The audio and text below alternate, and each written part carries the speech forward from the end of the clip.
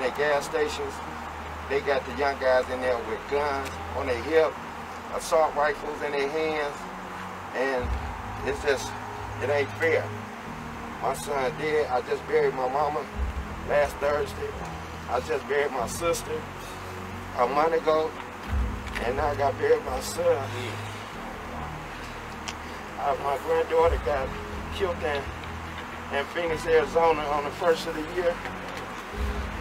And before I could grieve my mama, they killed my baby, my son.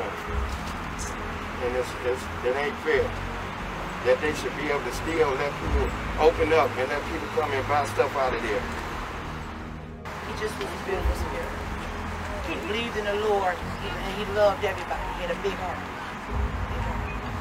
He just lost his wife. His wife died in a tragic pass on 75.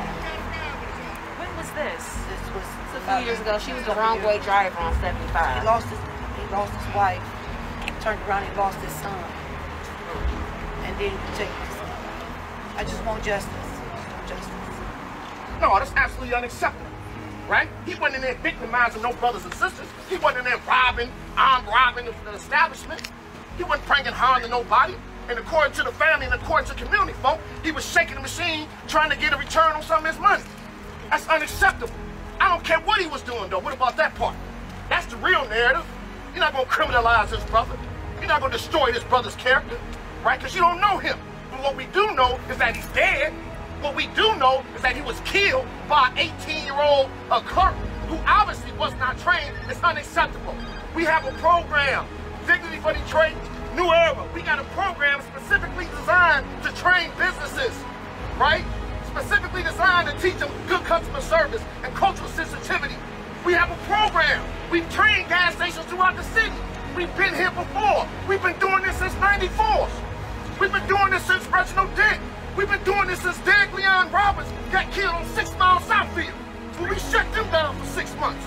We've been doing this since the young brother got shot over a bag of chips on Warren in Southfield. How much more of this?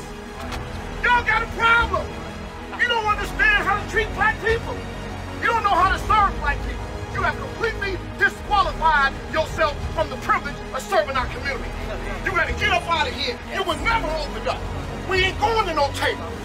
We're gonna cut straight to the chase. And we sending out a call out to all the Middle Easterns, to all these gas stations around the city and around the state that have been disrespecting black people left and right. I ain't gonna keep it politically correct. Y'all gotta go. And I'm tired of y'all disrespecting black women every time they come up in y'all stores. All of that is about to end. All of that ends today on turning y'all about our communities.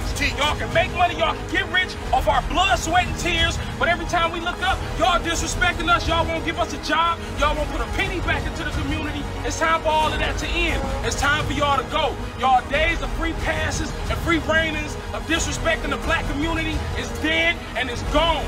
So just let y'all know, y'all time is up. Y'all clocks has done. It's Millicent, it's up, baby. We're done playing with y'all. Y'all playing games in the wrong neighborhoods with the wrong people.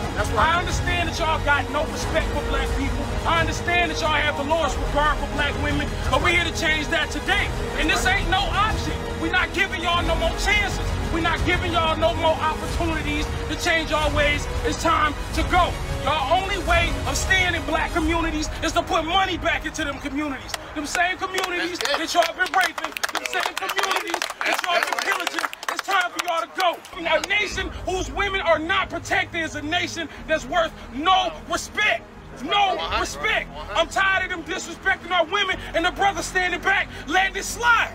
How long we gonna let it slide? That's why don't nobody respect us. Black men, if you can't stand up, you need to go sit your ass in the corner and curl up like the...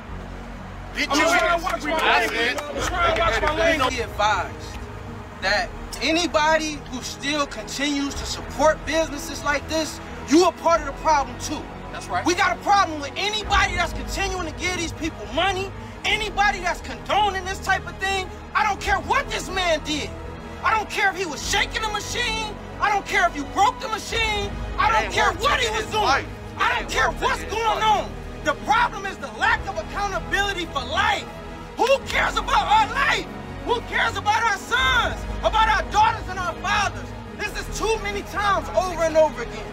Like my brother said, it will not be tolerated. We're gonna find all the gas stations that you got, because we know you got more than one. This is not gonna, the problem is that every year we have to do this. Every 6 months, every 8 months, we got another gas station. So the time has come and we already in the works. Like my brother said, we have the programs available to teach these gas stations, to teach these people who don't live in our communities how to teach us, how to help us. We don't want to suffer from the poverty. We don't want to suffer from the mental illness and the mental problems.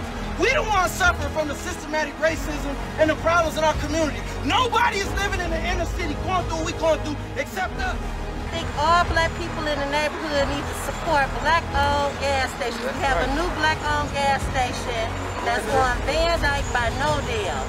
It's called Steve's Party Shop. Support black businesses in the community. Thank you.